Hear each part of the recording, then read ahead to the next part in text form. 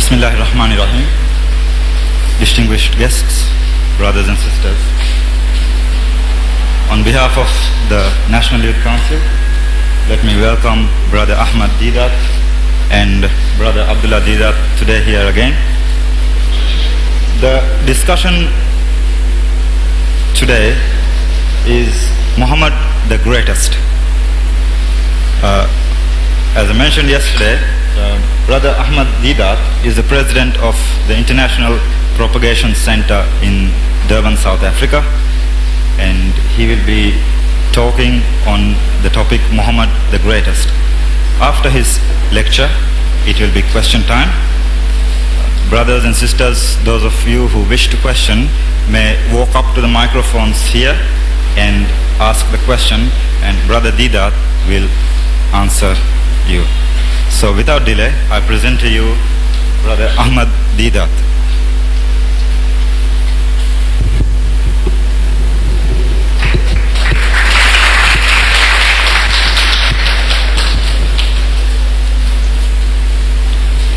أعوذ بالله من الشيطان الرجيم بسم الله الرحمن الرحيم وإنك لعلى خلق عظيم صدق الله المولى العظيم. Mr. Chairman and brethren, the subject Muhammad the Greatest sallallahu alaihi wasallam, you see, it is very easy for anyone to praise his hero, to adulate his benefactor and boost him to the skies. It's very easy. And we always have a tendency to do that, our own heroes. But if tribute, testimony, if it comes from the outsider, from the opposition, then it is tribute indeed. Allah Bari Ta'ala, He praises His Prophet Sallallahu Alaihi Wasallam, our Holy Prophet. In the verse that I quoted you from the Holy Quran, it says, وَإِنَّكَ لَعَلَى خُلُقٍ عَظِيمٍ. So most certainly thou, O Muhammad Sallallahu Alaihi Wasallam, standest on the highest pinnacle of behavior. I don't know whether you know where to find this in the Quran. I am quoting you the Quran. I'm sure you sense that it is the Quran. Where? You see, this ayah occurs in chapter Al-Qalam. There is a surah, chapter in the Quran called Al-Qalam. Verse ayah number 3. وَإِنَّكَ لَعَلَى خُلُقٍ عَظِيمٍ. Now, in a volume of this size in the Quran, where do you find it? You see, it is a very good practice. Whenever anybody quotes you the Quran and he gives you a reference, if you have a Quran at home, please go and check it up. Not that you distrust the speaker, but for your own benefit. Because once you see it again with your own eyes and you read it, it will become your permanent property. In other words, you will know exactly, and you will be able also to reproduce it to others, explain to others. So this is in Surah Al-Qalam. Where do you find Al-Qalam? I take it that every Muslim has a Quran at home. Most probably the Arabic Quran. And in the Arabic Quran, the Mashhaf, it's very difficult for us to find, because we are not so conversant with surahs. But if you have a translation, like this one that I have in my hand here, it is by a certain Abdullah Yusuf Ali. This particular Quran, you see, is the most beautiful production that has come out so far. Best translation so far. It has an ayah by ayah translation, verse by verse. Like our Qari, he read from Surah, what Surah? Al-Fatiha. Al-Fatiha means the opening. Now if you don't know where to find, that was the easiest surah to find. You know where, as soon as you open the Quran, begins with Bismillahir Rahmanir Rahim, Alhamdulillahi Rabbil Alameen. Easy to find. Easy to find. Surah Fatiha. But if you didn't know Or if you told a non-Muslim that this is in Surah Fatiha, where will you find Fatiha? So in this translation there is an index at the back, just like a dictionary. Under F, look for Fatiha and it will tell you chapter number 1. Easy to find. He looks for Fatiha and it will tell you number 1. Surah 1, chapter 1. I said Surah Al-Qalam, look under Q, Qalam, it will tell you 68.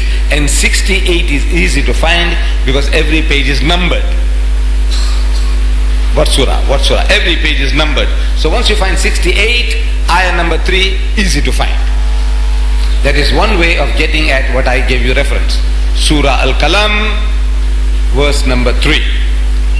There is another way of getting at this ayah, and that is that Allah is telling us that our Nabi Kareem sallallahu alaihi wasallam, he stands on the highest pinnacle of behavior. So there is in the index, look for Muhammad, and it'll tell you Muhammad, different things about Muhammad, and it'll tell you the highest pattern of conduct, best behavior. And you look that, it'll tell you chapter 68, verse number 3. So easy to find. Once you have a translation like this, everything is on your fingertips. Whatever you want to know about marriage. Look up M. Under M, you find marriage. It tells you whom you can marry, whom you can't marry, and so many other aspects of marriage in Islam. You want to know about divorce. Where do you find divorce? Look under D. It will tell you divorce. You'll see the Surah Talaq, or you find Surah Talaq, it will tell you chapter so and so. What do you want to know? Everything on your fingertips. I don't know whether you have these Qurans available here. I was trying to help some people here. I said, look man, I want to have some Quran sent here. But so far I haven't come across people enthusiastic enough to discuss this matter, who and what you're going to do and how. But inshallah I hope to be able to arrange something that you can also have access to this translation if you already haven't got it here in the country. So Allah Bari Ta'ala testifies in the Quran that His messenger Muhammad, he is on the highest pinnacle of behavior. But I said real tribute comes from the enemy, the outsider. And to give you references to what the outsider has to say, I now refer you to a certain Michael H. Hart, American. This American just recently published a book called The 100, The 100, or The Greatest 100 in History, the most influential 100 men in history, from Hazrat Adam alayhi salam up to current times. Who is the most influential person? And this man, American, Michael H. Hart, described as an astronomer, mathematician, and historian, he makes a research of the most influential men in history. And he gives us this list of 100 great names. And then he puts them in the order of seniority, greatness. And this American, he puts our Nabi Kareem sallallahu alayhi wasallam number 1, Muhammad sallallahu alayhi wasallam. Number 1, Muhammad. We are very happy. And a Christian in America publishes a book, some 572 pages, costing some times ago $15 each. And he's telling his customers, the Americans, Christians and Jews, 200 million Christians and 6 million Jews, he's telling them all that Muhammad, the prophet of his opposition, he is number 1. And the own hero, his own hero, his own God and Savior, Jesus Christ, is number 3. That is amazing. Muhammad is number 1 and his Lord and Savior, Jesus Christ, is number 3. So we can well ask, why would an American in America go and do a silly thing like that, provoking his customers? Yes. You see, my people in South Africa, we are business people. Most of us, we are business people. And the businessman knows that the customer is always right. You don't argue with your customers if you want to do business. For a successful businessman, you don't argue with your customers. This man is provoking his customers, telling them what they don't want to hear, what they don't want to listen. That Muhammad is number one and their Lord and Savior Jesus Christ number three. I say account for that. You ask the skeptic, Christian, atheist, agnostic, account for that. And there are people, skeptical people, they can always tell you, says, you see, this man must have been bribed by some Arab. You see, the Arabs are very good. They're spending a lot of money. So we hear, I don't know how much the money they spend here on the Maldives Islands, I don't know. Whether they know that you exist, I don't know. The great grandfathers, I understand from North Africa somebody came along, Alhamdulillah, a few centuries back, and he introduced Islam to you people. Alhamdulillah, and you are Muslims. But since then, it looks like they must have lost contact with you altogether. They don't know that you exist. But the Arabs, they say, are very good at spending money. You see, one of our dear brothers, I don't know whether I should name him, Adnan Khoshukji. Adnan Khoshukji. He has a South African wife. And they had a breakup now of marriage. But every time that this wife was mentioned in the newspapers, Adnan's wife, the South African woman, every time her name was mentioned, it was also mentioned that she's got an illegitimate daughter in Johannesburg. A zina, daughter of zina, hers. So Adnan goes and marries this woman. And she is traveling in the Mediterranean Sea with her boyfriend, lover, Rudolph Churchill, the grandson of Winston Churchill. She is traveling in the Mediterranean on Adnan Khoshukji's yacht. Not the small things that you have, nice yacht, maybe worth a few $1 million. And she wanted to see color TV on the yacht. She couldn't see color TV. She can see black and white, but it wasn't good enough for her. She wanted to have this color TV beamed directly for her by satellite. And that was costing our brother $30,000 an hour for his dear wife to see color TV and enjoy with her boyfriend on the yacht. So if a guy can do that, why can't he give $10,000 to Michael H. Hart? Say, look, here's 10,000 for you. Say a few good words about my Muhammad. Why can't he do that? I say it's possible, but it's not probable to enter the mind of our brothers to do a thing like that.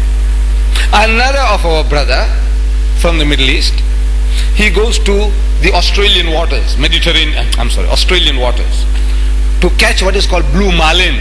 It's a fish. I don't know whether you have around here. Blue marlin. It's a fighting fish. If you hook it, you just don't pull it in, you don't reel it in. It gives you a good fight. And at times it comes out of the water as if it's like a bird flying out of the water. It's a very fighting fish. Blue marlin. So he went to catch blue marlin. And he didn't catch anything. But the people who were helping him to bait the hook, he gave them $2,000 each. Tip, tip, tip. Tip. Bansala, bakshish. $2,000 each.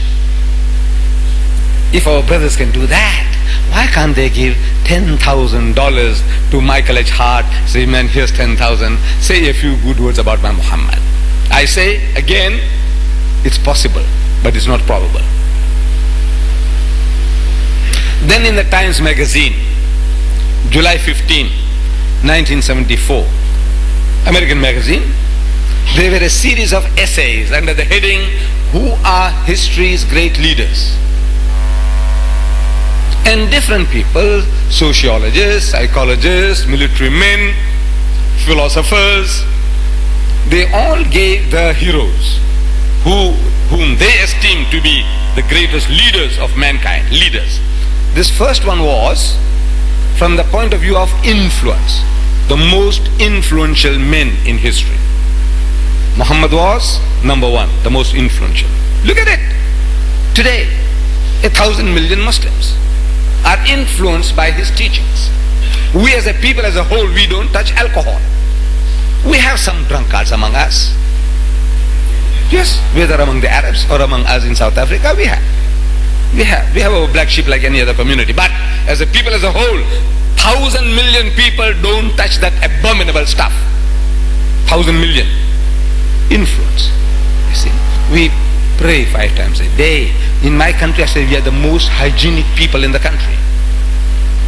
So don't look at this. Don't look at my beard that I didn't shave for so many days. Don't look at that.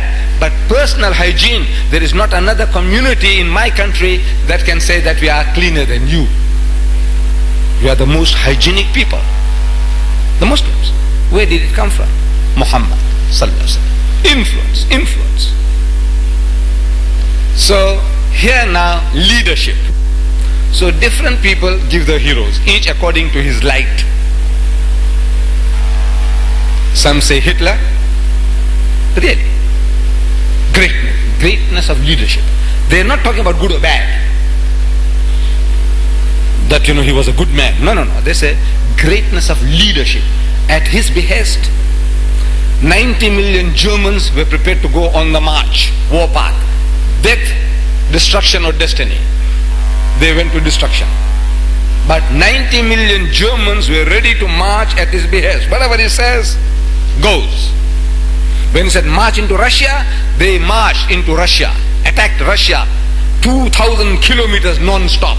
Slaughter. 2,000 kilometers, non-stop. Eventually, when the war stopped, by that time they had killed 20 million Russians. See, the guy was great. Leader, as a leader. Good or bad? We are not talking about good or bad. Some say Mussolini, some says Mahatma Gandhi, some say Confucius. Each according to his knowledge about his hero.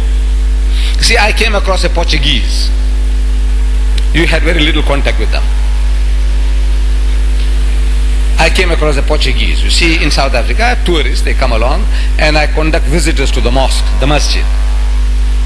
And he happened to be a Portuguese, chatting, and he tells me that Dr. Salazar is the greatest man that ever lived. Dr. Salazar. Have you heard of him? Yes. Well, my people did. At that time also I didn't know. Never heard the name Salazar. But to him, Salazar is the greatest man that ever lived. Well, that's his experience, like a frog in the pond. He only knows the other frogs. He doesn't know what's happening in the ocean. That there might be whales in the ocean, he doesn't know. He only knows this one frog knows the other frogs. So each according to his knowledge, he is giving his heroes. Some said Hitler, some say Mussolini, some say Mahatma Gandhi, some say Moses, some say Jesus, some said Muhammad. Among all these contributors, there is one by the name of Jules Masserman. Jules Masserman. He is described as a United States psychoanalyst. You know psychoanalysts? People who analyze people's minds. Psychologists. If you are mentally, you're not behaving rightly, they take you to the psychoanalyst. Just a little beyond, too clever, little beyond, this has to be taken to a lunatic asylum. I don't know whether you have any asylums here. You need them? No. Alhamdulillah, you don't need lunatic asylums here. We need them, in the westernized, civilized countries, advanced countries, we need asylums to put people who are too clever. So the psychoanalyst, his job is to find lunacy in a genius. So he is presented with Muhammad and he's looking for lunacy in the man. But he comes to other conclusions. But before he comes to his conclusions, he says that when we are looking for greatness, we must know what we are looking for. I said Muhammad the greatest. That's the subject. Now we are not comparing Muhammad sallallahu alaihi wasallam with Allah. Astaghfirullah. It's man to man we are comparing. We say Muhammad Ali. Heard of Muhammad Ali, the boxer? The greatest. Right. We mean in boxing. Right? In boxing. Somebody else, a Gary player in my country, golfer, greatest golfer we have produced. Maybe you didn't hear about it. But as a golfer, somebody else, greatest philosopher, greatest historian, greatest this and greatest that, depending upon what you are looking for. So this my Jules Masserman, he's a Jew. He's a psychoanalyst of the Chicago University. paid servant of the American government. He is doing this research on his own, and he says, when we are looking for greatness of leadership in a man, we must try and look for three main points. Number one, that person, whoever he is, number one, that person is interested in the welfare of the led. He is interested in your welfare, not in milking cows for himself. It's what I can get out of you. As a leader, not what he can get out of the people, but what he can, their welfare. How can I benefit them? Number one. Number two, that person must provide for unity of belief. And number three, he must be able to create a social organization in which people feel relatively secure. These three things: unity of belief, welfare of the people, unity of belief, and a social organization in which people feel relatively secure. With these three standards, he searches history and he analyzes. Louis Pasteur was a man who discovered the microbe, the germ. First man to find out what the germ is, creating so many sicknesses. He is a benefactor to mankind. Leader in medicine. Louis Pasteur, Salk, who discovered the anti-TB vaccine. And he analyzes Mahatma Gandhi and Confucius and Moses and Jesus and Muhammad sallallahu alaihi wasallam. And he comes to the conclusion that perhaps the greatest leader of all time was Muhammad sallallahu alaihi wasallam. And to a lesser degree, whatever Muhammad did, he said Moses did the same. Moses is his hero. That Christian, he says Muhammad number one and his hero number three. This man, he says Muhammad number one and his hero number two. Why would he do that? But now, number one, catering for the welfare of the led, he's leading. This is not people like Reverend Jim Jones. I don't know you heard Reverend Jim Jones in Jonestown, Guyana. This man had a following. He created a church, a Christian church. See, they have in my country over 1,000 different churches and denominations among the Christians and 3,000 among the blacks. Blacks means Africans, Christians, Indian Christians, colored Christians, white Christians. I'm sorry, leave the whites out. Blacks. The whites have 1,000 different churches and denominations. They're fighting like cats and dogs among themselves, each saying that you are going to go to hell, you haven't got the right path.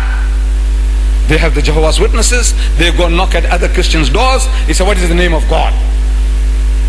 What is his name? So the other guy says, God. He said, God is not a name. What's his name? He says, his name is Jehovah. Another guy comes along, he knocks at the door. He said, what is the Sabbath day? Sabbath day. Because the Christians, they go to church on Sundays. And Sunday is not the Sabbath. Sabbath means 7. And according to the Jewish calculation, the 7th day is Saturday. Yawm Sabt is Saturday, not Sunday. So there is a group called the 7th day Adventists among the Christians. So they go knock at people's doors and says, come on, come on. What is the Sabbath day? The guy's puzzled. Say, well, Saturday, man. But you go to church on Sunday. You fools, you don't know when the Sabbath is. The other guy says, you fool, you don't know what the name of God is. Another fellow comes along. He says, you, baptism, are you baptized? So some of them, they sprinkle water for baptism. He says, no, you fool, you must be immersed and be taken out. They are fighting like cats and dogs. They're looking for converts through their own churches. There's no peace among them. But they are united all when it comes to Islam. How to knock hells into the Muslims, that they know. But among themselves, they fight like cats and dogs. So this guy, Reverend Jim Jones, he created a church of his own. And he was milking these people, exploiting these people. And he was being caught out by the American government. And before he could be caught and exposed, he found that the best way out of his difficulty is to make his followers, everybody, to commit suicide. And he succeeded. His leadership, I think he's the greatest. I think he beats everybody, wallah. A man, there were 910 of his followers on that, in Jonestown. 910. He made 100% to commit suicide. You know, 100% of you, if I told you, look, it is night outside, I can't make you to believe it. Now man, what miracles I perform. If I tell you, I said, look, this is not water, this is lemonade. You know, one or two I can bluff you. I said, this is lemonade, I'm drinking. Very sweet, but you know I'm bluffing you. That guy succeeded, 910 of his followers, 100% to drink lemonade. It was lemonade. Laced with cyanide. Cyanide was put inside, and he made everybody to drink. And they all drank, 910, and with him 911, 100% dead. Everybody. And it was found out that in the meantime, this man, Reverend Jim Jones, had salted away in the banks of the world $15 million in his own account. So all these followers were his milking cows. He was exploiting them.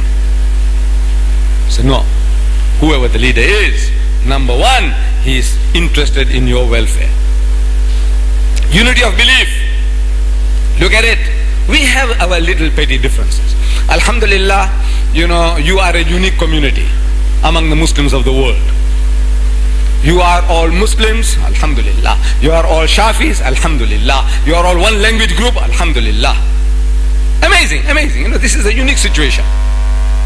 See, otherwise there are all these problems, racial problems. Where you come from?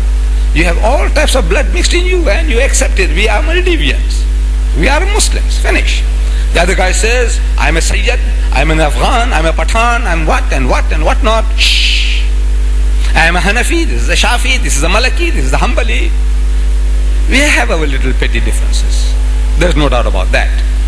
But 1,000 million Muslims as a whole, we believe in the one and only Allah wahdahu la sharik. We all recite the kalima. We say, Ashhadu an la ilaha illallah wa ashhadu anna Muhammad Rasulullah. We all believe 100% that there is but one Allah and Muhammad is his last and final messenger. Unity of belief. And a social organization in which people feel relatively secure. This is the type of community it creates. Relatively you are secure. You don't need dogs to guard your houses.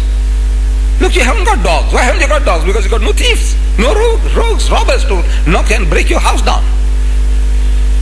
Why haven't you got dogs? They are good animals, faithful animals for keeping the burglar away. But you have no burglars. You don't need dogs. You don't drink. You don't brawl in the streets because you don't drink. Can you see? A social, I am safe. I feel safe walking around. Whether it's midnight, I haven't had opportunity of walking around at midnight because too many poodles of water. But otherwise I might have taken walks at random. And I know I'm safe. Wallah, you see that? There's no drunks there. They say, hey, where is this guy going? Hey, where you come from? No, nobody. Peace, peace, peace. A social organization in which people feel relatively secure. You can say 100%. Nobody's 100%. But relatively secure. These are the three standards by which Jews masterman, he said, our Nabi Kareem sallallahu alaihi wasallam, Muhammad Mustafa is the greatest leader of all times. So I said, how does it come about? Account for it. So again, the skeptic might say, somebody bribed him also. He said, look man, here's 10,000 for you. Say a few good words about my Muhammad. And he did it. I say again, it's possible, but it's not probable.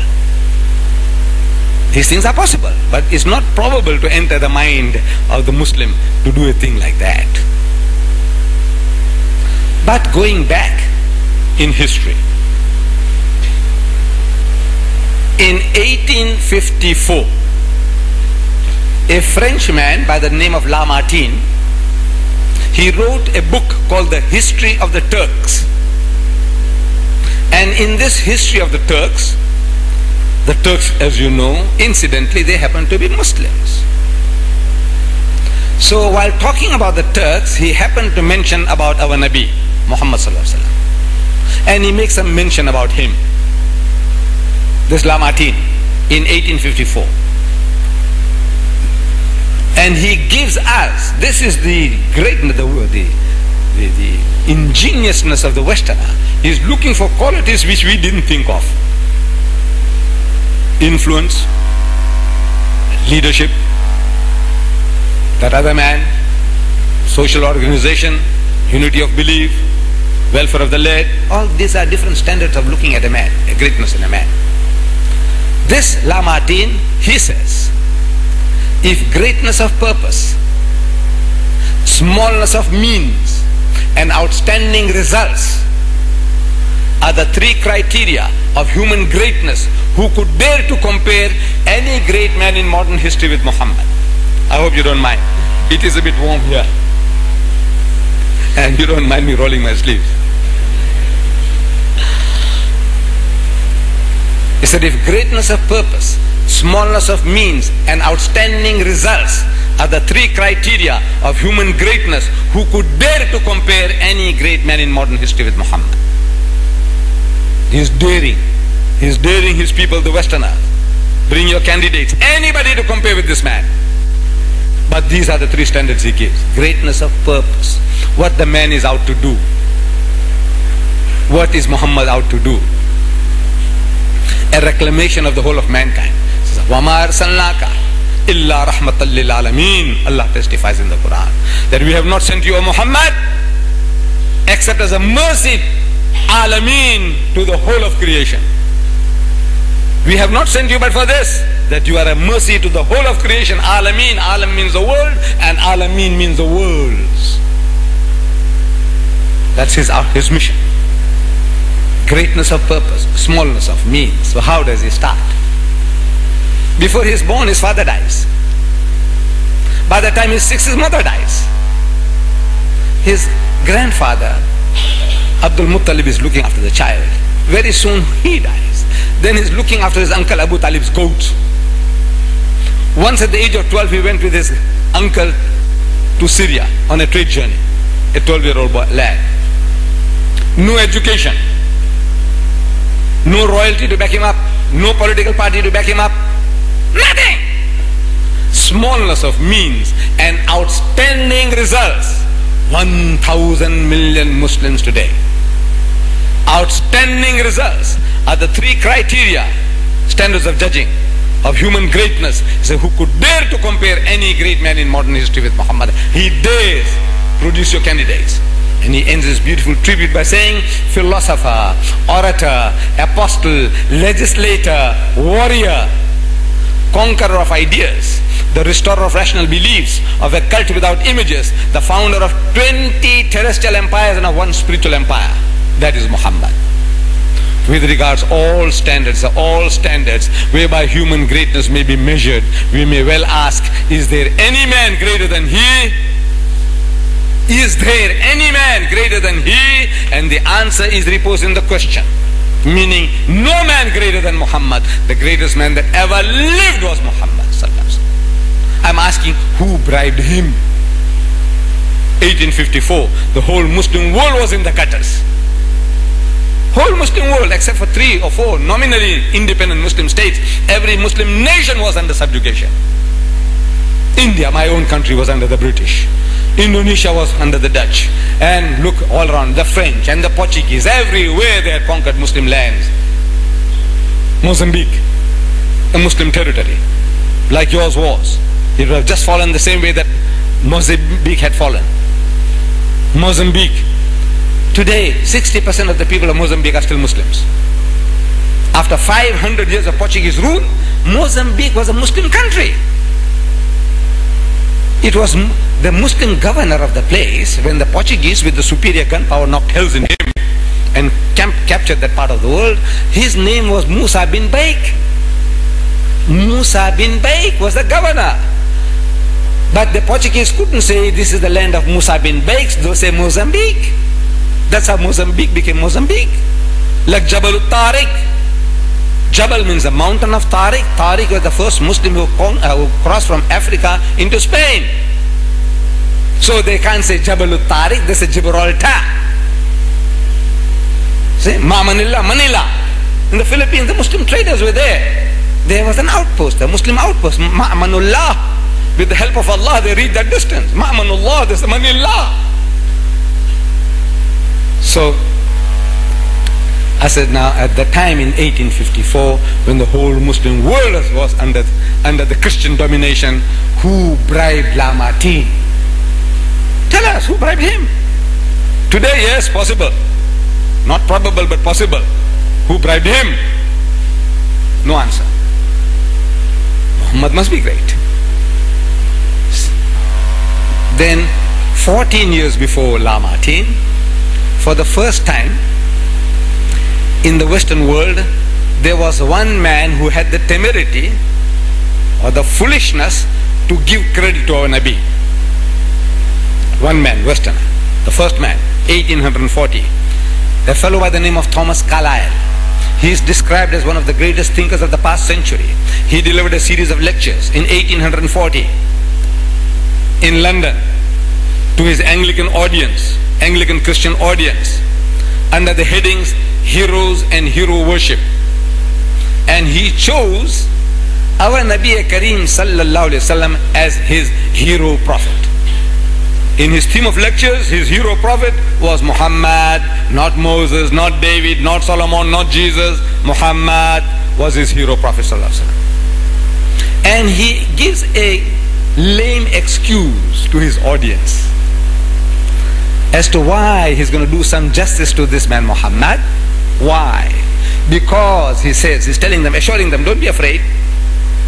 He said, you see, as there is no fear, he says, of any of us, him and his other Anglican Christians, any of us ever becoming Mohammedans. That's the term they use for us. We are Muslims, but they call us Mohammedans, thinking that we are worshippers of Muhammad, which we are not. See, this is the Westerner's sickness. He is a Christian because he is the worshipper of Christ. The worshippers of Christ are Christians. The worshippers of Buddha are Buddhists. So they think the worshippers of Muhammad must be Mohammedans. Good logic. No, the logic is good, it's right. If they are worshippers of Muhammad, then they will be Mohammedans. But there's nobody worships Muhammad. I don't know in the Maldives if you do that. No, nobody. We have 1,000 million Muslims, and we have a lot of lunatic fringes among us. A lot of people with the lunatic ideas. Yes, you haven't seen the world. See, there are lunatics also among us. You know, funny ideas they have. But there's not a single lunatic who worships Muhammad. Amazing. We have a lot of other lunacies, but not the worshippers of Muhammad. That lunacy is not there. 5 times a day, every day of the year, the Muslim is reminded in the Azan, Ashhadu anna Muhammadan Rasulullah. He said, I bear witness that Muhammad is the messenger of Allah. Ashhadu anna Muhammadan Rasulullah. He said, I bear witness that Muhammad is the messenger of Allah. He is not God, he is not his son. Don't make a mistake like the others have done. They have made the prophets into gods, they made the heroes into gods. Don't you do that. We are warned 5 times a day, and that warning has gone home. No Muslim ever says Muhammad is God. Anything else? Yes, we'll fight over little things. Yes, but not this. Muhammad is the messenger of Allah. So he says, as there is no fear of any of us ever becoming Mohammedans, I mean to say all the good things about him that I justly can. Because there's no fear. If he feared that anybody will be converted, he wouldn't do justice. Because people in his time were trained to hate the man Muhammad and his religion. They were trained like dogs are trained in South Africa to hate black people. Dogs are trained. The dogs are colorblind. Of course you won't know. You have no dogs. Dogs are colorblind. They can only see black and white and shades of grey. So you can train the dog to do many things, many tricks, but you can't make them to recognize colors. Because to him green and blue means the same, and red is the same. Like in black and white TV. So they train dogs in my country to hate black people. You want me to tell you how? But of course you won't need it. You have no dogs here. But you want to know how they train dogs to hate black people. They train them. So the white man, the Christian in the West, was trained to hate the man Muhammad and his religion. Trained. He gives us example in his lecture about a certain great writer of his time, historian, by the name of Pop Cocky, full of Pop Cocky was his name. This Pop Cocky wrote a book in which he writes about our Nabi Kareem Sallallahu Alaihi Wasallam, the Holy Prophet Muhammad. And he says in his book, that Muhammad had trained pigeons to pick up peas from his ears, And this Muhammad gave out, saying that this is the Holy Ghost, Akhi Jibreel, coming and talking to him, bringing him wahi, the revelation, the Quran, in his ears, picking up peas. So he was asked, this Pop Cocky was asked, where did he get this? This idea that Muhammad had trained pigeons. Of course he got it from the Bible. You see, in the Bible they read that when Jesus Christ was baptized in the river Jordan by John the Baptist, the Holy Ghost came from heaven in the shape of a dove, a pigeon, alighted, and a voice was heard, "This is my son in whom I am well pleased." So he says, now that idea of the Holy Ghost coming like a dove, pigeon. So they said, well, Muhammad he did also. He trained pigeons to pick up peas from his ears, and put a pea in the ear, and the pigeon is trained to pick it up, so it comes around trying to get it out. And it gets it out, it's happy, it goes away. So Muhammad said, you see, Allah has sent Akhi Jibreel to me, and he told me to tell the people, Alhamdulillah Rabbil Alameen, Ar-Rahman Ar-Rahim, Malik Yawmiddin. That's what he was giving out. What the pigeon was, he was shooting it himself, concocting it himself, but now that's what he says, the Holy Ghost, Jibreel, Akhi Jibreel. So he was asked, where did you get this from? He said, no, nowhere. But surely, man, you must have some authority for making statements like this. He said, no, I just felt like writing it. He just felt like. Amazing sickness. You just feel like writing anything, you write anything, because it's Muhammad. They have written, I've got here some facts here, 60,000 books against Islam since 1800 and 1950, some 60,000 books against Islam. This is the pastime, this is the pleasure. Professor Edward Said, he is an Orientalist, he is not a Muslim, a Palestinian Christian. He writes in the Times magazine that 60,000 books have been written by Christians against Islam. Do Muslims do that? Have you got time for that? What a thing to do. There's nothing else to do. 60,000 books have been written. And when we talk anything, say, the Muslim is very hard. He's attacking us. When you question them, they say, you're attacking us. We are only asking because they are telling us that we're going to go to hell. And we don't want to go to hell. Who wants to go to hell? Who wants to go to hell? Not even the Hindu. Not even the Zoroastrian, he worships fire, but he doesn't want to go inside. Nobody wants to go into the fire, but now they want to send us to hell. They said, look, we don't want to go to hell. They want to save us, but now look, what are you offering us? How are you going to save us? We want to know. So when you start questioning, they say, you're attacking. They can say what they like about the Prophet of Islam, about Islam. They say what they like and they get away with murder. But you dare not question them. The most intolerant people, they are the most intolerant people. We listen to all types of rubbish from everybody. And we can smile it off, or we say, no man, you have got it all wrong. But the most intolerant of people are the Westerners. They are the most intolerant. They want to give you no peace. They want to pervert you. They are terrified of you. You know that? You're a small nation. But you see, in the ultimate, the people who rule this world, according to Allah's law, will be the righteous, the God-fearing. See, all the civilizations in the world that have gone down, the Roman civilization, the Islamic civilization,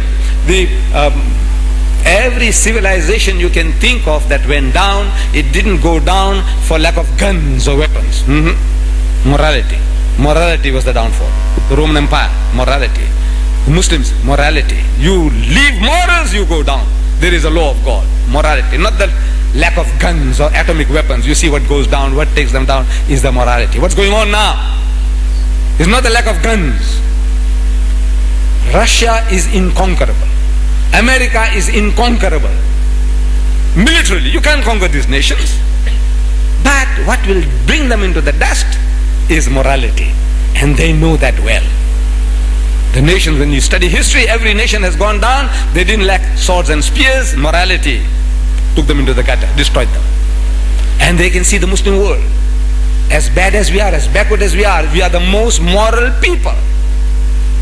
And we are destined to rule the world according to that law of God. So, how to pervert you? How to make them one of their own? They are rotten to the core. They are rotten to the core. Wallah, if you study them, you don't have to study them. You don't have to. You get their books. The Christians, let them tell you about themselves. Let them tell you. You don't have to go and put your nose into every filth and dirt, every nook and corner to find out what is smelling. You don't have to do that. You ask them and say, look, tell us about yourself. So, the greatest evangelist of the modern age, a fellow by the name of Jimmy Swaggart in America, his daily budget is $1 million a day. I don't think your yearly budget is $1 million. I don't know. I'm just guessing. Maybe more. Alhamdulillah. But $1 million a day, this man's budget. The guy with whom I debated, Swaggart, $1 million a day. You listen to the tape and you'll hear me telling him on his face. It says, now, in your December 1985 issue of the Evangelist, your magazine, you say now you need $1 million a day. $1 million, how many rupees? You count it. 10 million rupees a day, 9 million rupees a day. That man has written many books about the shortcomings in his own country. Here is one. Incest. He has written this. Incest. You know what's incest? Do you people know? All of you know incest. Those who don't know what is incest, please put up your hands. You don't know what's incest. No, there's nothing to be ashamed of. Wallah, nothing to be ashamed of. A lot of simple words sometimes people don't know. No. This is a technical word, hardly used. You see, when you go along with somebody else's wife or daughter, you do zina, adultery. That's called adultery. Somebody else's wife or daughter, out of marriage, you go along with other people's wives and daughters, that's adultery. That's zina. You know zina? Yes. But if you go with your own mother and sleep with her, your own mother, you use your mother as your wife, you call that incest. Now you understand what is incest. You go and cohabit with your own sister, that is incest. With your own daughter, that's incest. With your own sister is incest. With your daughter-in-law is incest. Now you know what's incest. He says, incest. He says here, the dark stain on our society, on American societies. 13%, 13 out of every 100 white people, American Christians, they commit incest with their own daughters. They sleep with their own daughters, using them as wives, their own daughters. There's no backward nation on earth who does that. He's saying, he's crying. And in this book, he's giving us that in the Holy Bible, there are 10 cases of incest. In this holy book. As if this is the textbook on incest. If you want to know what type of incest you can do, get this book. It will tell you 10 different cases of incest. Father cohabiting with his daughters is here. Son with his mother is here. Father-in-law with his daughter-in-law is here. Brothers and sisters are here. In this holy book. But they want to push this down your throat. They say, you're going to go to hell with this Quran. They say, you haven't got it. You must put this book away and take this now. It will teach you 10 different types of incest. It will teach you. This Quran can't. Wallah, it can't. There is not a single case of incest in this book to tell you, you can do this and that and that and that. There's nothing here. But they're telling you, get rid of this book. Get this and it will take you to heaven. And it will take you to hell here and hell in the hereafter. Both. Jahannam both ways. Here, you'll be in hell. 8% of the whites of South Africa, they commit incest with their own daughters. 8%. That's what they tell us. Maybe more, but they tell us 8% of the white people in South Africa, Christians, they're committing incest with their own daughters. Americans, 13% they commit incest with their own daughters.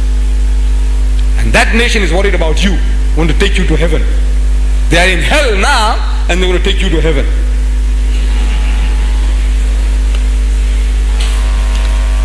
Homosexuality. This is written by the Christians. Homosexuality. There's another one called Sodom and Gomorrah. You know, Lut alayhi salam, his people, Sodom and Gomorrah was destroyed. He says here at the end of one of these two books, he says, America. He says, America, he says, God will judge you. This is what Swaggart says. Oh, he's master of speech, the way he does it, beautiful. He says, America, he says, God will judge you.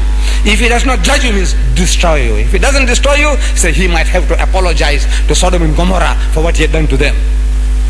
You know, we read about Qawm Lut, Allah destroyed them. In other words, Allah destroyed them for this, unnatural lust. For that, Allah destroyed them. He says, you, if God doesn't destroy you, he'll have to apologize. I'm very sorry, you know, I treated you too hardly. God will have to apologize. Make tawbah to Sodom and Gomorrah. That's what he says. In other words, you have gone to such lengths. 300,000 sodomites, Qawm Lut, they gathered in San Francisco on a pilgrimage, led by 50 lesbians on motorcycles. And they want to save you. No, they want to corrupt you. They want you to be like them. Then they know you have no chance of ever ruling them. The Muslim world has got no chance. If you behave like them, you will go the same way that they will go. Otherwise, you are destined to rule the world. Allah is telling us in the Quran, He's given you a deen, He said, لِيُزَهِرَهُ عَلَى الدِّينِ كُلِّ. A deen that is to master, overcome and supersede them all. Kulli. Whether it be Hinduism, Buddhism, Christianism, communism, every ism, Islam is destined to master them all. So وَكَفَى بِاللَّهِ شَهِيدًا. And enough is Allah as a witness to this fact that is going to make His deen to prevail with you or without you. But this is the destiny. How to undo that destiny? Very easy. Come and corrupt you. You want to teach you. You people don't know how to dance. Huh? See, look at every Christian nation. In Africa, they shake their bumps just like the white man. Same, worse. Striptease. They do striptease. You know that? Christian nations. They want you to do the same. What is this clothing you're wearing? You know, this Africa, you know, you must be lightly dressed. See, in South Africa, they're wearing skins. Now they don't wear skins, they wear bikinis. Those tangas, I think you see some of them here. You know, tangas, G-strings. Just a G-string is enough for them. That's right. Even that is not necessary, you know, for your climate. Look, the humidity, I had to take off my jacket. Yeah, they want to destroy you. So this guy, Thomas Carlyle, he says he's doing justice to the Holy Prophet Muhammad, and he did some justice because there was no fear.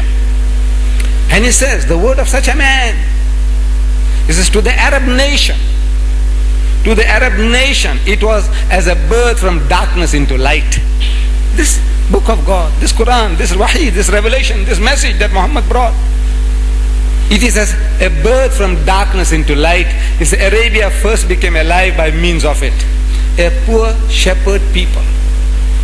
A poor shepherd people, roaming unnoticed in its desert since the creation of the world. Nobody gave them a second look, those barbarians, the Arabs. Nobody gave them a second look. Alexander the Great, if you read history, he passed them by. Rubbish. You'll say, I know these Arabs are rubbish. Nobody's interested in them. The Persians passed them by. The Romans passed them by. Every nation just passing them by. Rubbish, human rubbish. Liability, anybody will take them up, it will be a liability.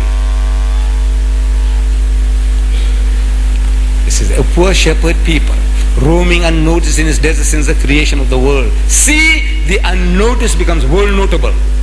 The small has grown world great within 1 century afterwards. Arabia is at Granada on this hand, at Delhi on that.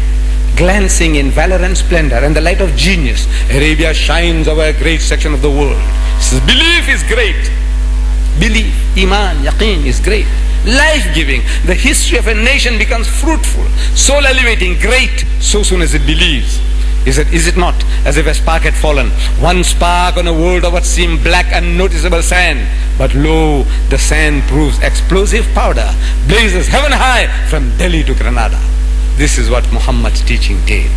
I'm asking, who bribed Carlyle? No. Testimony, greatness really lies in coming from the mouth of the enemy. What the enemy has to say, we can say good things about our hero. Great things, exaggerations we can. Everybody can. But when it comes from the opposition, It's the opposition, what he's telling you, confirming what Allah says. وَإِنَّكَ لَعَلَىٰ خُلُقٍ عَظِيمٍ. So most certainly thou, Muhammad, standest on the highest pinnacle of behavior. Let us send peace and salutations upon the Prophet. إِنَّ اللَّهَ وَمَلَائِكَتَهُ يَصَلُّونَ عَلَى النَّبِيِّ يَا أَيُّهَا الَّذِينَ آمَنُوا صَلُّوا عَلَيْهِ وَسَلِّمُوا تَسْلِيمًا. اللهم صل على سيدنا محمد وعلى آل سيدنا محمد وبارك وسلم. Mr. Chairman and my dear brothers and sisters, we can carry on endlessly. But I would like to give you the opportunity. Maybe you had some little taste yesterday, and maybe now today you are a little bolder than yesterday. He said now you have so many questions and you'd like to ask me questions. I'd like to give you that privilege of answering your questions. And for that, we don't want to do like what you have been doing yesterday. Keep on shouting, come on man, come forward, come forward. Please, those of you who have questions, boys and girls, men and women, please, if you queue up from here, or at least also we'll know what amount of time to give you all. So please, so we will not waste time. Every minute is precious. Everybody's minutes are precious. Let us make the maximum use of the time that I'm here. So, Mr. Chairman, with your permission, please come out, those of you who have questions, and one by one, ask the question, go and sit down, and you'll get the answer. Ask your question, go and sit down, and you'll get the answer. Please, let's get started. Jazakallah. Quran is the greatest miracle given by Allah to Muhammad, and it will not be cancelled or altered, and it will be remain forever. It will be remain forever than other books. Can you tell me why this is so? Right. The question is that the Quran is the greatest miracle, and Allah has preserved it, and it will remain so forever. He would like to know, why should it be so?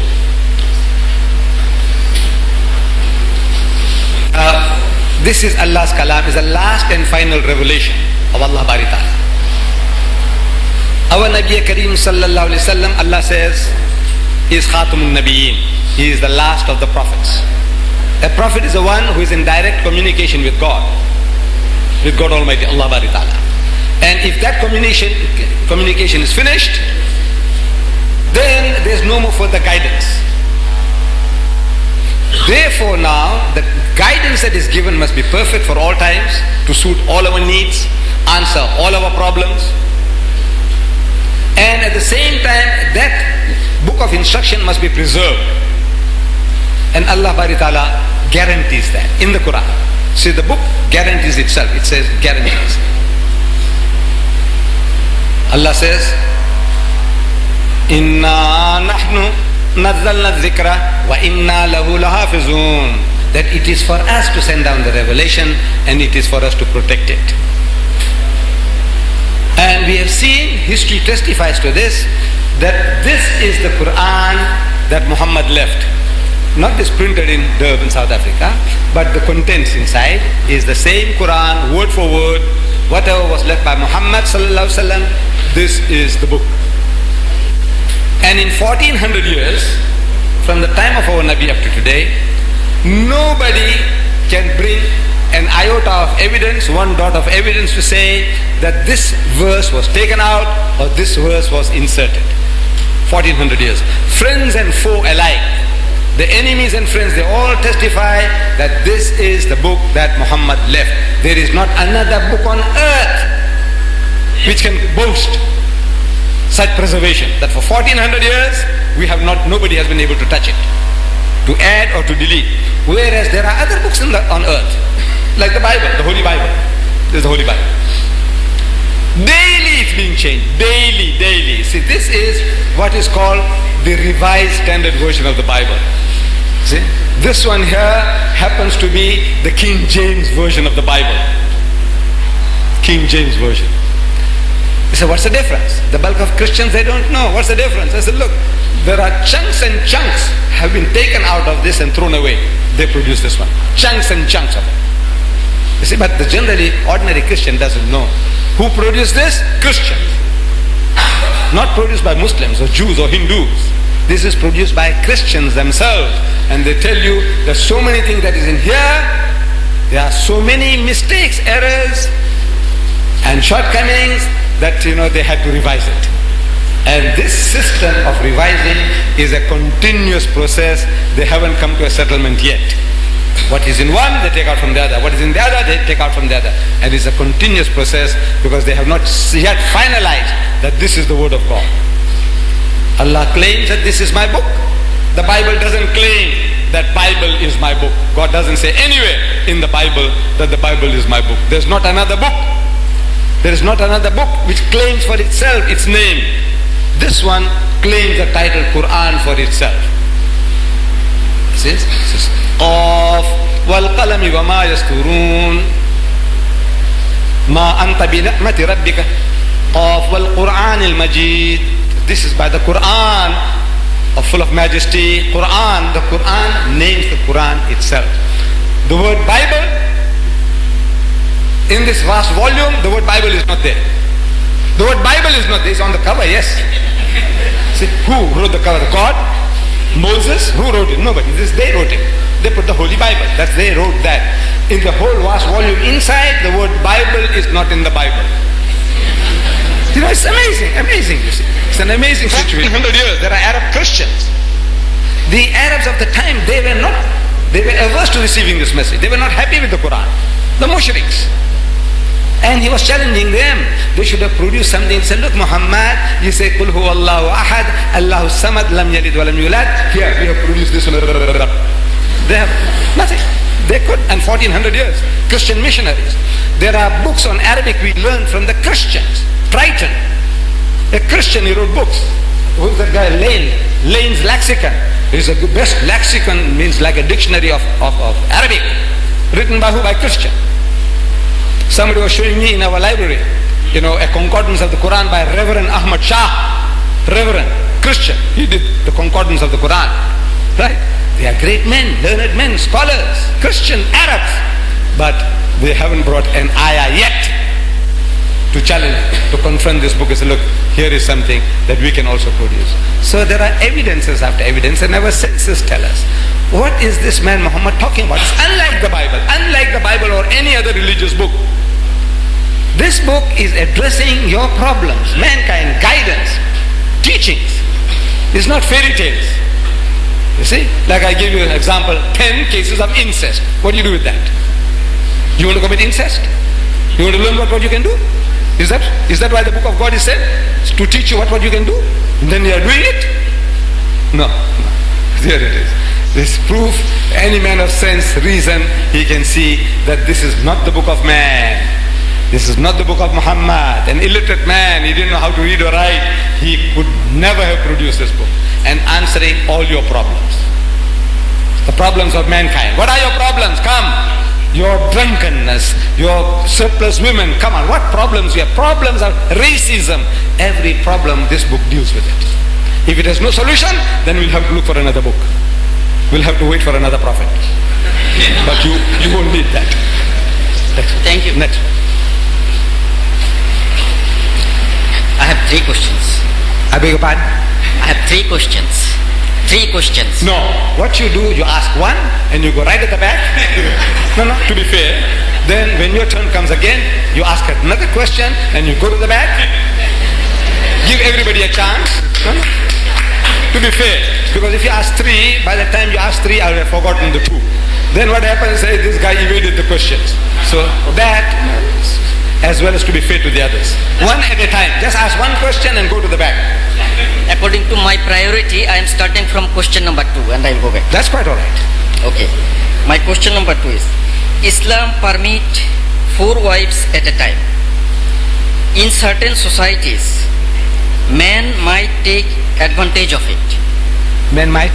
Take advantage of it. Advantage of it. Advantage of it. In fact, they do. Consequently, divorce rate goes high and the women are subjected to untold miseries. In such societies, can the marriage laws be suitably amended to ensure women's right and honor? Thank you. You can, yes, take it. Very good. The question was that Islam allows up to 4 wives. And there are people who take advantage of this permission, and also they take unfair advantage over our daughters. I know about a man, I was shocked that he's been through 24 already. He had married 24 women here, one of your multivites, you know. He married 24 women, and he divorced one, and then he married another, and he divorced her, and he married another. 24 he has gone through already. And he's got a license. It looks like, you know, your country and your nation gives them the license, and your people, I don't know what has happened to your brains. How can you give your daughter as a 25th? How can you give your sister as the 26th? There's something damn it all wrong with you. And this guy is not the handsomest of fellow. You know, if you look like me too, it might be different. He's not like you. What's wrong with you people? Huh? He's not the richest of men, he's not the handsomest of fellow, and he's been through 24 already. Now, I said, look, it's not the fault of the women, it's you, men, people. Your fathers and your brothers, there's something wrong with you. I don't know how you can be bought off so easily. Islam allows, Allah tells us, marry women of your choice by 2s and 3s and 4s, but if you cannot do justice between them, marry only one. The only religious book on the face of the earth which has this statement, marry only one, is the Quran.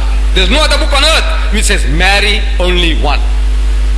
So justice is required. Can you do justice? If you can't, you're tempting providence. Then the law has got to come into effect. If there is a Khalifa of the time, the woman has a right to go and complain. He says, look at this guy here, he married us 3 or 2, and now look, he can't even feed the children, he doesn't work, he's sitting in the masjid reading the tasbih, wasting time, starving the children. He says, Hazrat Umar would have done it right. He did it. There was a man, Sahaba, Muslim, good man, he's sitting in the masjid. Every time he goes to the masjid, he finds this man sitting there, Subhanallah, Subhanallah, Subhanallah, you know, tasbih. What do you call it? Tasbih. Yes. Tasbih, tasbih, shh, shh. Salat, tasbih, tasbih. He goes again to the mosque, he finds the guy sitting there. Sir, Hazrat Umar comes to him and says, what do you do? So, no, I'm making Subhanallah. He said, don't you work? Have you got wife and children? He said, yes. He said, what the hell are you doing here? Huh? Come on, get out, go and do work. Caught him by the scruff of the neck and threw him out of the masjid. Yes, go and work, man. Your wives and children have a right over you. Your neighbors have a right over you. The community has a right over you. What are you doing in the masjid? So, if there is a Khalifa or the judge, I'm sure you have a Qadi. You go to the Qadi and says, look, this guy here, this is what he's doing to me. You have a right to make demands. Whatever Islam gives you, you have a right to ask. If you don't get it, the guy should be put in jail, prison. Yes. But this is a solution to certain problems. There are times in this condition of different nations, like in America, there are 8 million women who can't get husbands. Even if every American got married, every male, still 8 million women can't get husbands. So what you do with them? So these women are breaking other women's homes. They become prostitutes. What else? They're also human. So Islam gives the answer to these problems. If you don't want to listen to the solutions, then they simmer. They were doing the lesbians and the sodomites. This is the answer that they're giving. What's your preference? I would prefer my daughter, my sister, to share a husband with another woman than to become a prostitute. It's left to you now. What you choose for your sister, your daughter. I would prefer my daughter, my sister, to share a husband. If it comes to that there are so many women and there are not enough men, I said, well, I'd rather prefer my daughter to share with another woman a husband, or with 3 other women a husband. Share, than to become a prostitute, common property of every Tom, Dick and Harry that passes by. No. So Islam gives an answer to a problem. But if people are taking unfair advantage of it, he should be brought to book and given a whipping in the public place. Right. Yes, my son. According to Sharia, if a person dies before his father, then his children do not have inheritance right over the property of their grandfather, on which the deceased would have inheritance right, thus subjecting the orphans on the mercy of their grandfather.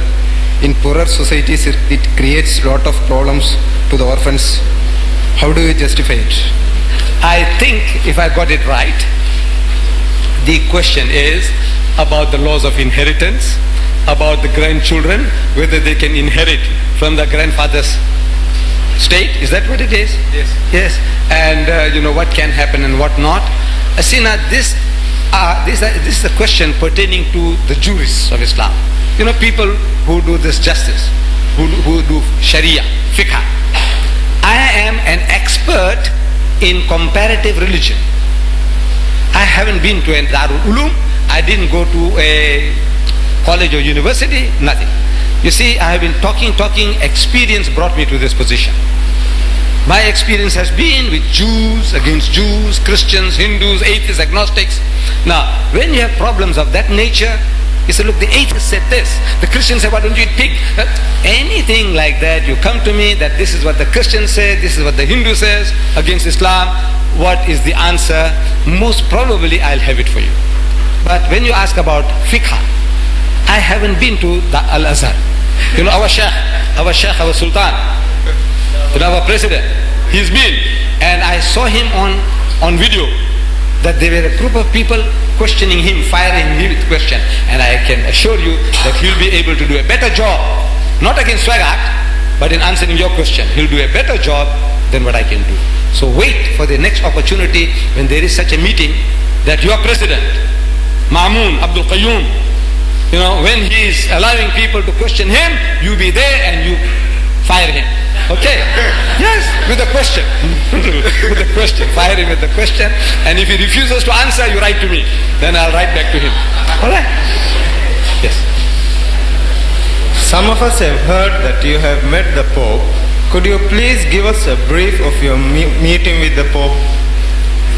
I think the question is, our brother seems to have misunderstood. I met the Pope and he wants me to give an explanation of what happened when I met His Holiness, the Pope, Baba, in Rome. You see, His Holiness the Pope, there was some relationship between me and him, but it was all by correspondence. Personally, I haven't met him yet. You see, His Holiness the Pope, the Arabs call him Baba. They call him Baba.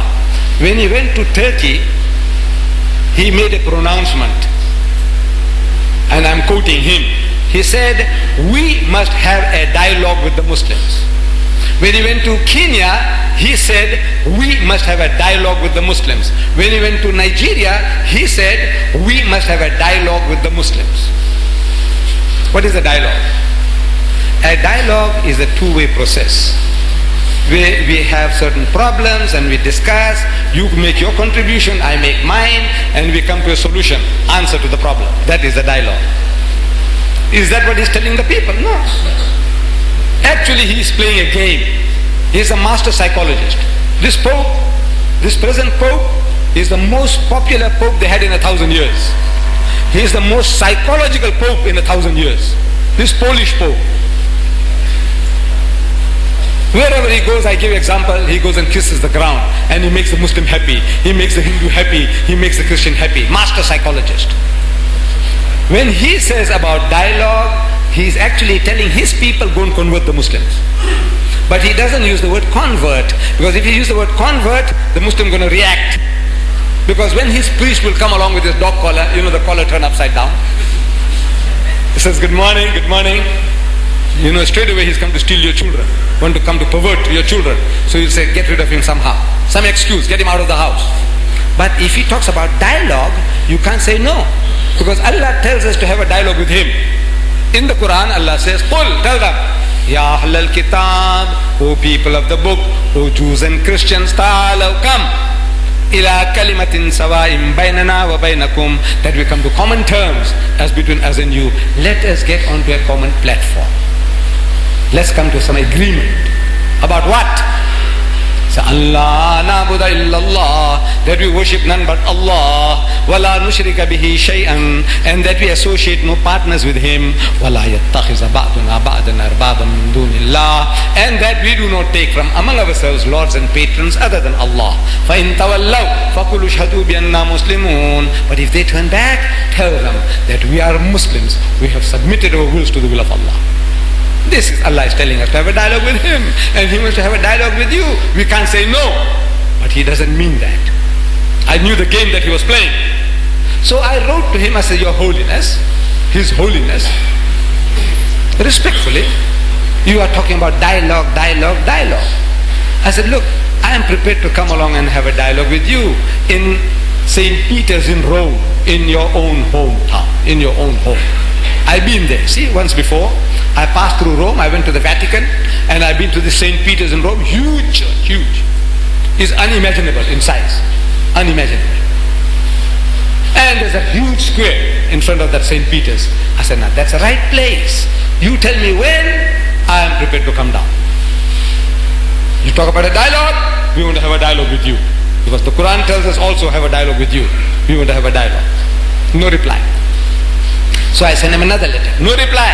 I sent him a telegram. No reply. I sent another telegram. Look, when you start something, you don't let go. Others don't start. So comes the reply. He's prepared to receive me in the secretariat, meaning in private. I said, look, this is not a matter between Ahmed Deedat and the Pope. This is a matter between Islam and Christianity. I met the president this morning. That's private. You see, we sat down as friends and we chatted. That's something different. This guy is talking, is 1,000 million Muslims on one side are involved, 1,200 million Christians are involved on the other side. Everybody wants to know what you're talking. What did you discuss? Everybody wants to know.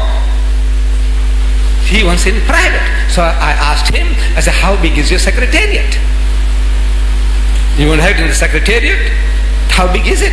Because 3 plane loads of young men from South Africa want to come to the dialogue. 3 plane loads, they want to charter special planes. My people are enthusiastic, very enthusiastic.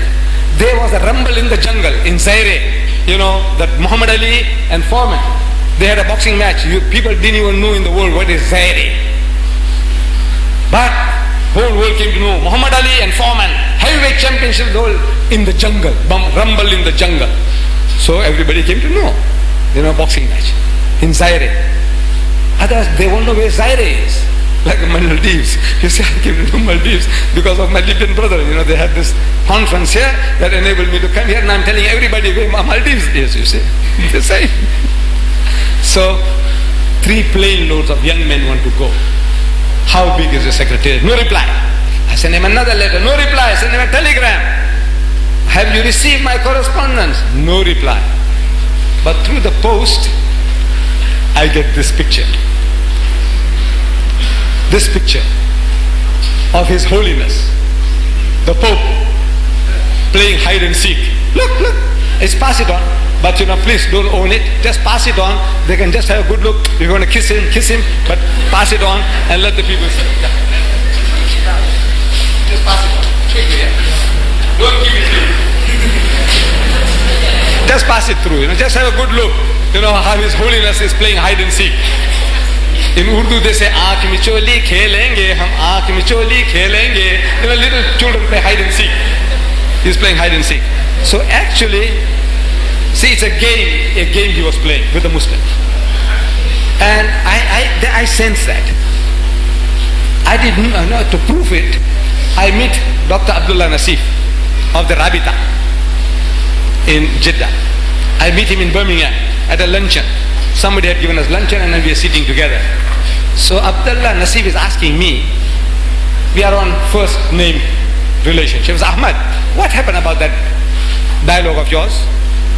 So I explained, I said, no, that fellow was playing the fools with the Muslims, man. He was making a fool of us.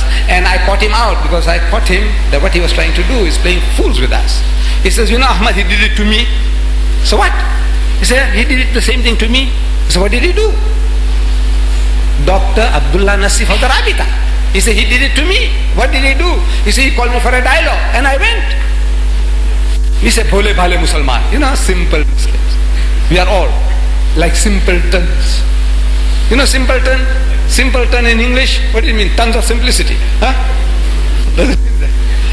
Simpleton means bloody fools. You know that? Idiots. Simpleton doesn't mean full of simplicity. See, Mr. Deedat, he's such a simple fellow. He felt, so he took off the jacket and, he had rolled up his sleeve and, he was, just informal like any one of us. It's all going down now. Okay. So simple is something and simpleton is another. We Muslims are treated like simpletons, idiots. So he went and he said, I was well received in the waiting room. I sat down for 10 minutes waiting to see His Holiness, the Pope. Then they took me into another waiting room, a higher grade. I sat there waiting for the Pope, His Holiness. Then they took me to another waiting room. Grades, you're going as if you're going to meet Allah subhanahu wa ta'ala. You know, Allah. You know, he says, have the vision of God. This Pope now, suspense is being created. One level, another level, and in comes the Pope. Charming.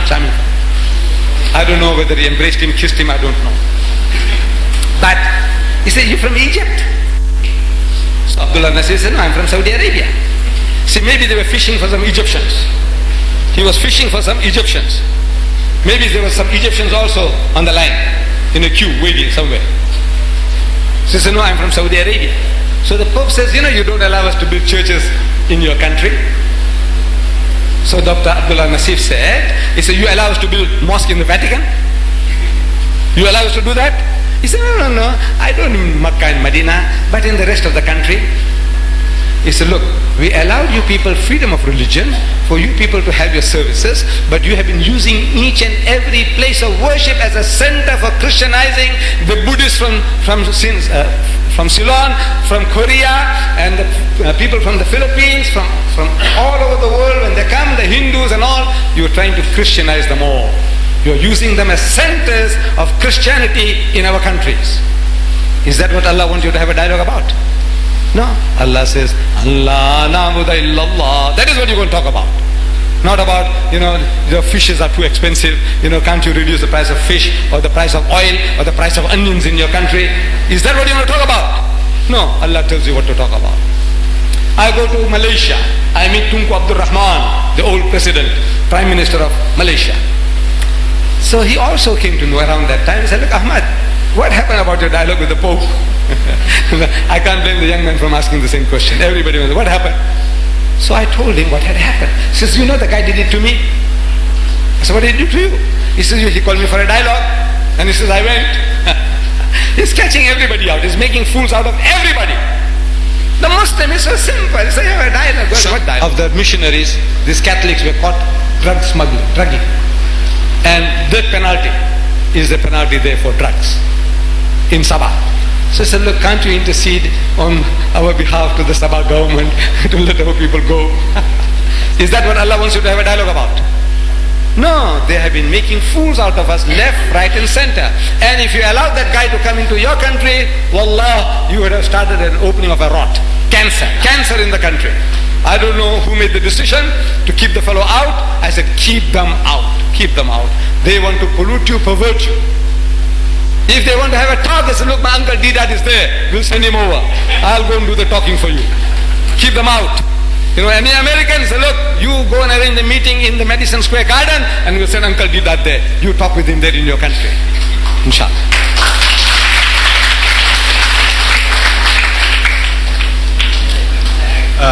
We, the Muslims, believe that everything was created and programmed by God, Allah Ta'ala.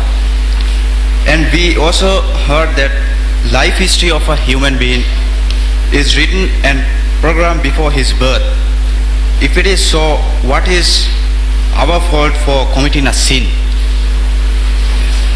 I think what the young man wants to know is that Allah created man, and with his life history written, like takdeer, his takdeer is all written down, that you will be a rapist, you will be a murderer, you will be a thief, you will be a cutthroat, you will be a cheat. Everything was written down. See? And then now, if that is so, Allah wrote these things down for me, Ahmed Deedat, what a horrible fellow he'll be, Hitler, he's going to kill 6 million Jews, incinerate them. How can God make him to account for it? And it's a very fair question. If God wrote that Hitler must incinerate 6 million Jews, how can God ask him, hey, why did you incinerate 6 million Jews? Because Allah wrote it, he must do it.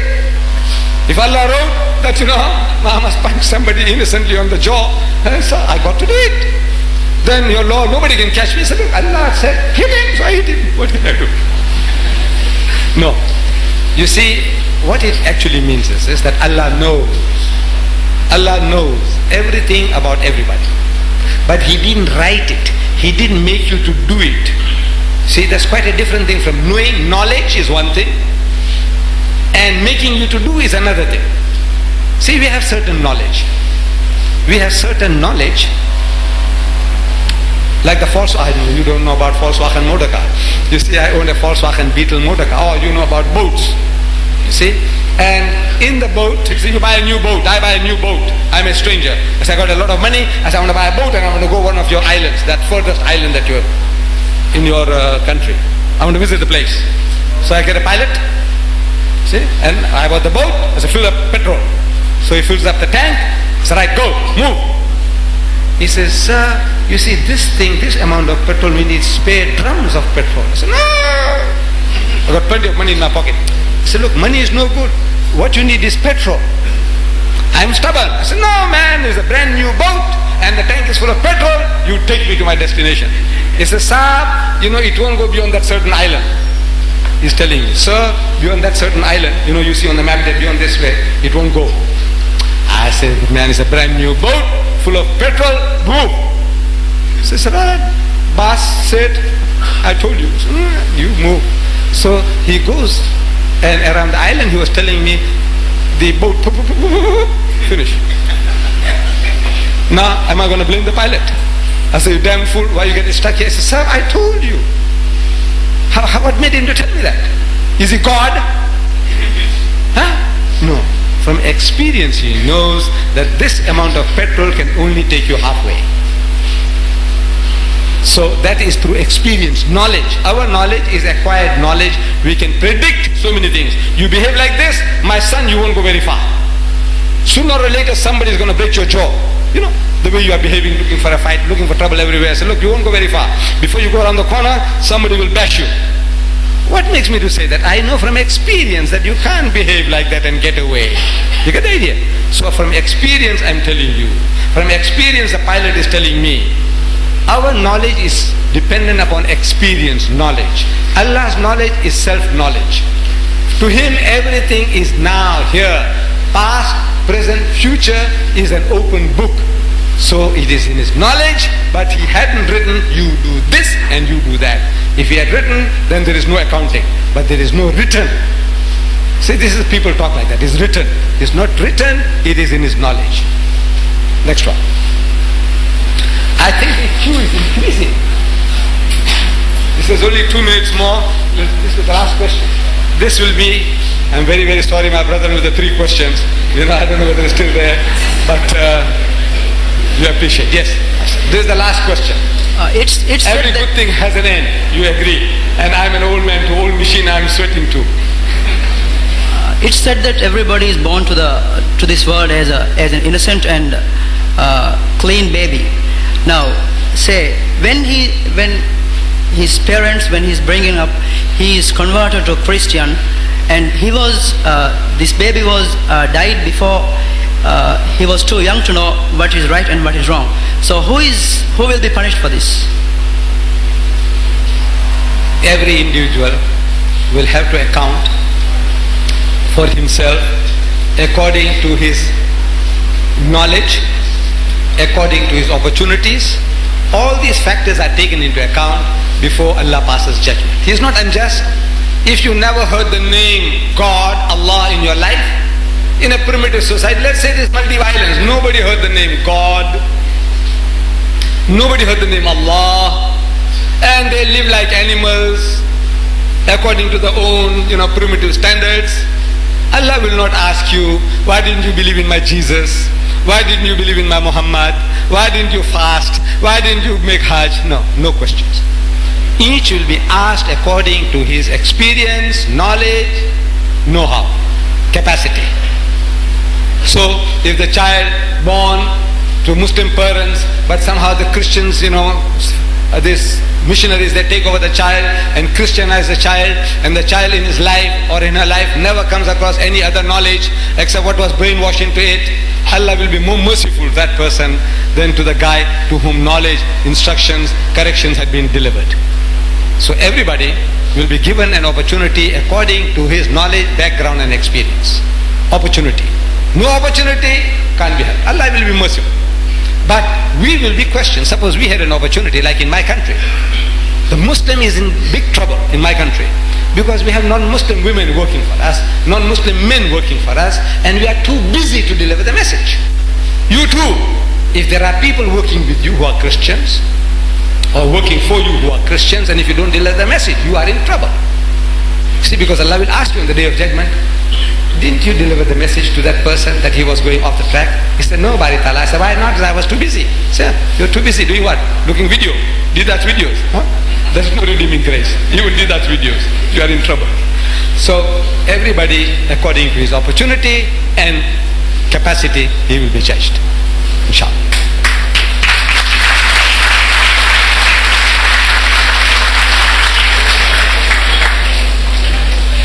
Brothers and sisters, ladies and gentlemen, that concludes the session on Muhammad the Greatest. Now, Mr. Deedat will be leaving us tomorrow. That's leaving Maldives. So, on behalf of all the audience and Maldives Youth Center, we thank you very much, Mr. Deedat, for spending this yesterday and today with us. We indeed have benefited much. Thank you very much.